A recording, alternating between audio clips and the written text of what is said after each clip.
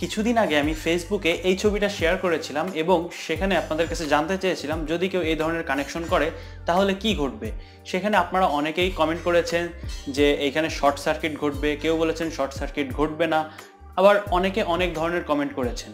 তাই আমি ভাবলাম যে এই বিষয়টা নিয়ে আপনাদের সাথে কিছুটা আলোচনা করা যাক। তাই আজকের ভিডিওতে আমি এই ছবি থেকে আপনাদেরকে বোঝানোর চেষ্টা করব যে আসলে কেউ যদি এরকম ধরনের কানেকশন করে ফেলে তাহলে কি ঘটবে। তো চলুন এই ছবিটা থেকে খুঁজে বের করার চেষ্টা করি যে আসলে কি ঘটবে। সো হ্যালো বন্ধুরা, আমি অমিত আপনাদের সকলকে স্বাগতম জানাচ্ছি eeelover পরিবারের আরও একটি নতুন এবং এক্সাইটিং ভিডিওতে।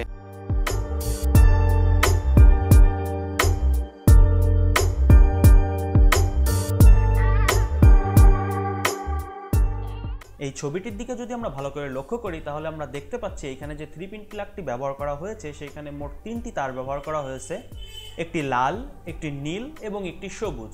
লাল কালারের যে তারটি আছে সেটা ফেজের জন্য ব্যবহার করা হয়েছে, নীল কালারের যে তারটি আছে সেটা নিউট্রালের জন্য ব্যবহার করা হয়েছে এবং সবুজ কালারের যে তারটা আছে সেটা আর্থিনের জন্য ব্যবহার করা হয়েছে। তো আমি যখন শর্ট সার্কিট নিয়ে আপনাদেরকে এর আগে একটা ভিডিওতে বোঝাচ্ছিলাম তখন আমি সেখানে বলেছিলাম যে শর্ট সার্কিট হবে তখনই যখন ফেজ টু ফেজ বা ফেজ টু নিউট্রাল বা phase two earthing without resistance একত্রিত হয়ে যাবে। তো এইখানে যদি আমরা দেখি তাহলে আমরা দেখতে পাচ্ছি যে ফেজ তারটি এসে কিন্তু আমাদের এই যে 3-পিন প্লাগের যে ফেজ পিনটা আছে সেখানে লেগে গেছে, যার সাথে নিউট্রাল তারের বা আর্থিন তারের আসলে কোনো সম্পৃক্ততা নেই।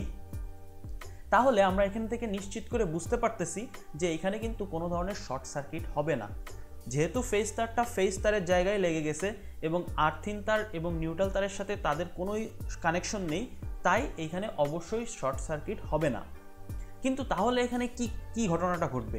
আমি আরও একটা ভিডিও তৈরি করেছিলাম যেখানে আপনাদেরকে বুঝিয়েছিলাম যে ফেজ কি, নিউট্রাল কি, আর্থিন কি, এবং সেইখানে আমি বলেছিলাম যে ফেজের কিন্তু আলাদা একটা ডিউটি আছে, নিউট্রালের আলাদা একটা ডিউটি আছে এবং আর্থিনের আলাদা একটা ডিউটি আছে, অর্থাৎ প্রত্যেকেরই আলাদা আলাদা ডিউটি আছে, যার যার ডিউটি শেষে পালন করবে। তো এইখান থেকে আমরা বুঝতে পারতেছি এবং সেইখানে আমি এটাও বলেছিলাম যে আর্থিনটা আমরা সেখানেই ব্যবহার করব যেখানে আমরা দেখতেছি যে আমাদের কোনো একটা ইকুইপমেন্টের মেটালিক বডি রয়েছে, সেই মেটালিক বডিতে যাতে কোনোভাবে আমাদের কোনো লিকেজ কারেন্ট না আসতে পারে, আর যদি লিকেজ কারেন্ট আসেও তাহলেও যেন এই আর্থিনের পথ দিয়ে সেটা গ্রাউন্ডিং হয়ে যেতে পারে।